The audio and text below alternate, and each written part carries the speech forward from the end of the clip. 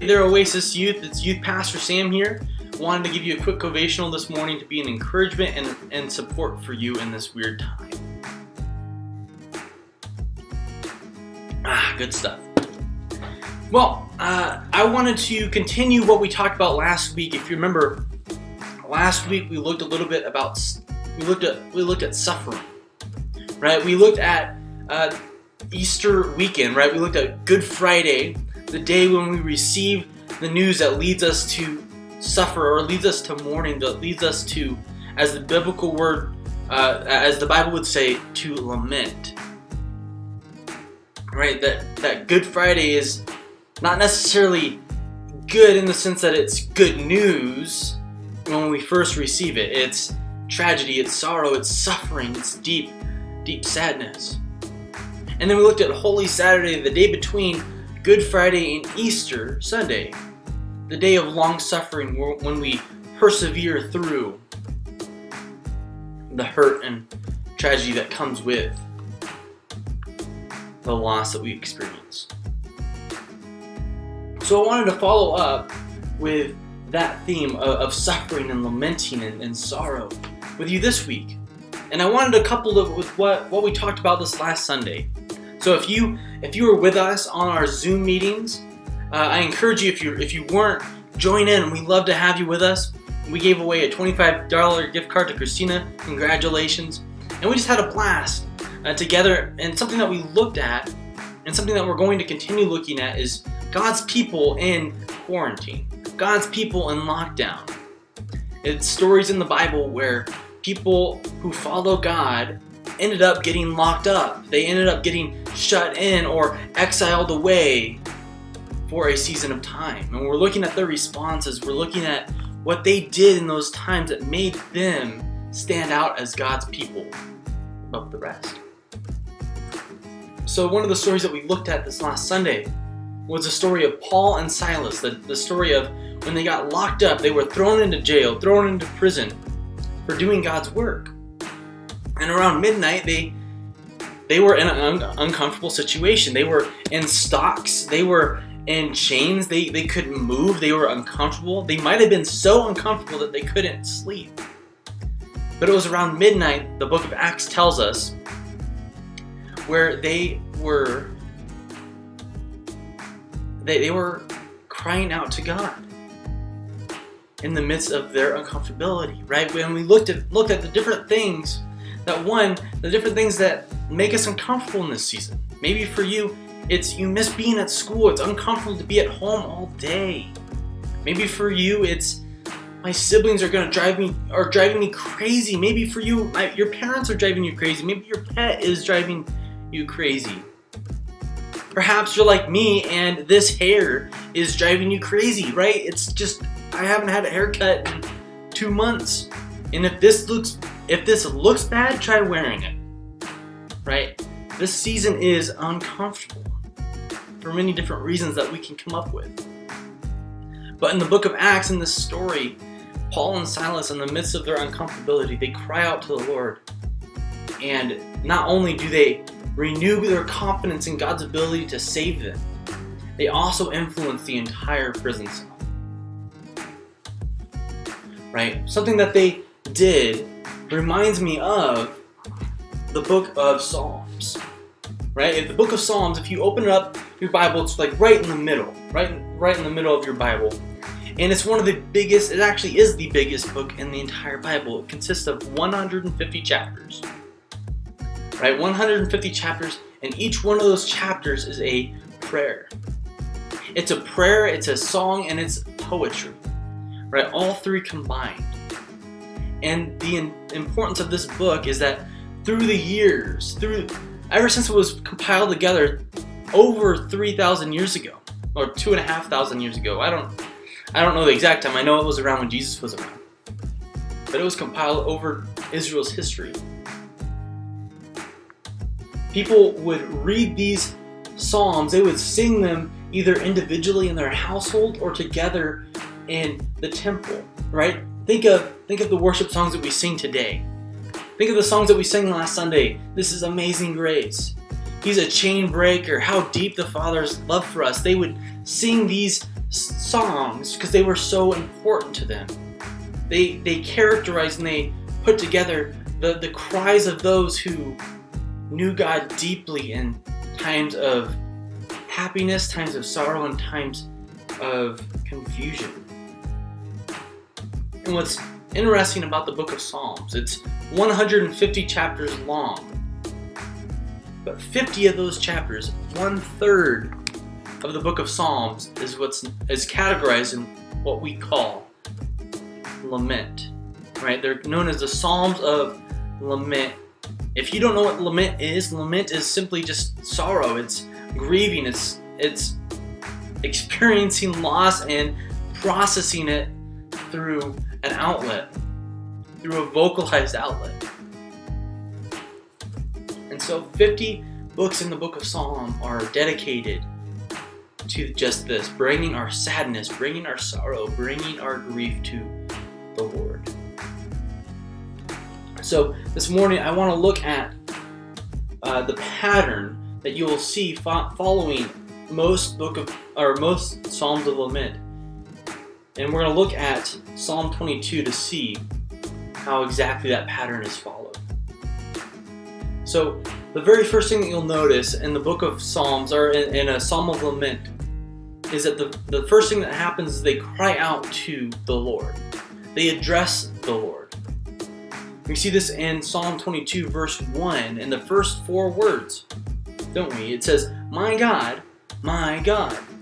right? They're not crying out to Baal, who was an idol, who was a false god, who was a god of another nation. They weren't calling out to Ashtaroth, a god of another nation who was an idol who didn't really exist. They just made a hole for it. They're not crying out to somebody who's false. They're crying out to somebody that they know deeply. My God, my God. They're crying out to somebody that they know on a personal level. You don't just cry out, my God. In this time, it's either our God. But this starts off by saying, my God.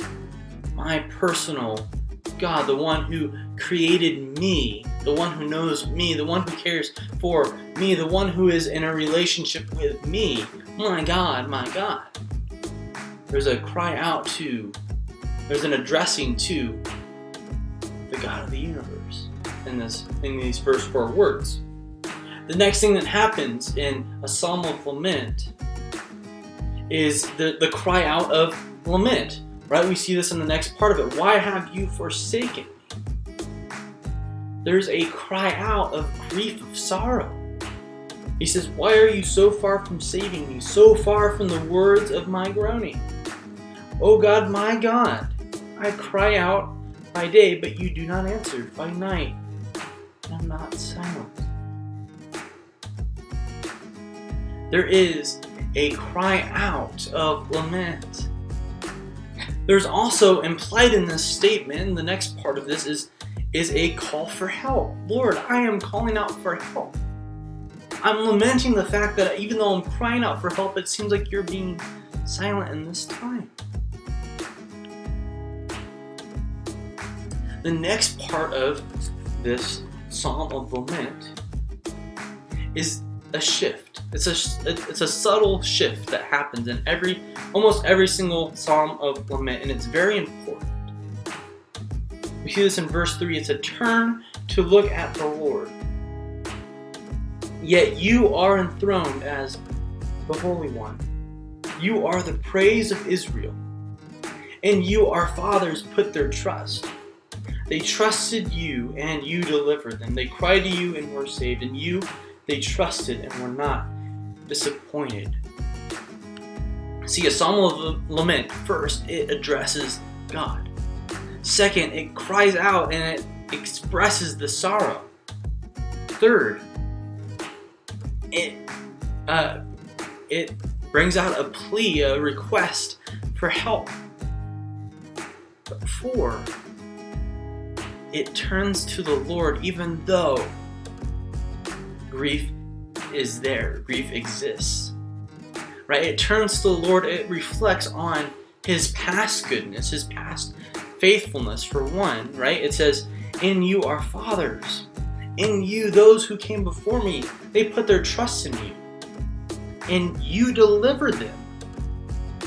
They cried to you and they were saved. And then in you they trusted and were not disappointed. This psalmist is going from, my God, I'm talking to you, to this situation is not fun, it's not fair, it's not exciting, I'd rather not go through it, to back in the day, I know that you have been faithful. And it moves to, you are still faithful. A true psalm of lament, a prayer of sorrow, of grief, has this progression.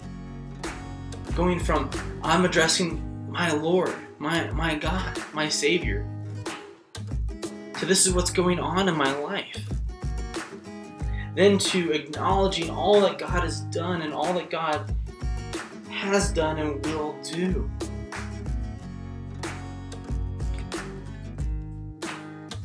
And then finally, the last thing that you'll see in a psalm of lament, and this, it'll go back and forth from one to the other and to the next. You see this all the way through Psalm 22, but the last thing that you'll see is a vow. There's a vow, there's a commitment, because in a relationship, I make commitments. I make vows. Right? I say, I will do this because, not because I want you to do something for me, but because I'm in a relationship with you, I'm going to do this because you have already been faithful to me. This is what he says in verse 22, and this is his vow that he makes. I will declare your name to my brothers. In the congregation, I will praise you. You who fear the Lord, praise him. All you descendants of Jacob, honor him, revere him, all you descendants of Israel. Right? That the Psalms of Lament, they typically end with, or they include, a vow or a commitment that, God, because you have been faithful to me, even when I have not been faithful to you, I am going to respond to you by doing this act. I'm going to respond to you by putting my trust in you. I'm going to respond to you by, even though my family is difficult right now, by loving them. I'm going to trust in you by reaching out to my friends and asking them how they're doing and how I might pray for them. In this time, I am going to vow to follow you more faithfully.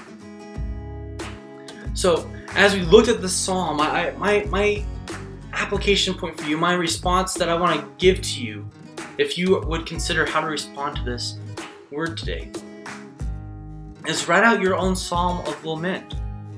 Go ahead and read through Psalm 22, read through some other psalms, and write out your own psalm of lament. Address the Lord. Say, God, my God, my God.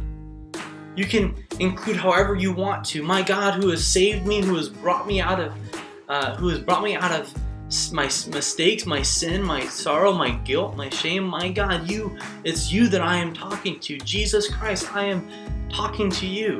You can address the Lord however you wish. Then let out your cry. Tell God what is going on in your life. He's not unaware of your situation. Give it to him. Say, this is what's going on. Give him a request. God, this is what I would ask of you. And then turn to God and look at his faithfulness to you. Write out, think of, call to mind all that he's done for you. Maybe in the middle of your psalm of lament, break out into a song. Break out into a song. If you got chains, he's a chain breaker. Right? If you feel lost, he's a way maker. Maybe break into a song that, for me, that's something that I do sometimes. That encourages and recalls to mind all that God has done. And then lastly, make a vow. Make a commitment. Say, God, in this time, because you've been faithful to me, even though all of this stuff is going on, I will choose to follow you in this way. And I can tell you from experience that the psalmist who wrote this, I don't know if he was immediately delivered from a situation. I don't think he was. In fact, when Jesus cried out, my God, why have you forsaken me?" on the cross, he had this in mind, and God didn't come down and deliver him from the cross. It didn't change his situation at all. But what it did change is perspective. It did change a shift of focus to the Lord. And my promise to you is that is what's needed to grow us. That's what God will use to shape us into his people. So if you want to be that person that is shaped more into God's image in this time of difficulty, in this time of struggle, in this time of uncomfortability, I encourage you, write out a psalm of lament. Follow those steps and see what God does to meet you in this time. All right? I hope you can join us this week. We're going to have some fun games. We're going to have some fun stuff going on. And ultimately, keep in touch with us with our Instagram and our student ministries page. We want to make sure that you are engaged in community in this time, and we want to be there for you and be with you. So be with us. We're with you. We're praying for you. We think of you. We miss you terribly. Hope you guys have a great day, and I will catch you next week.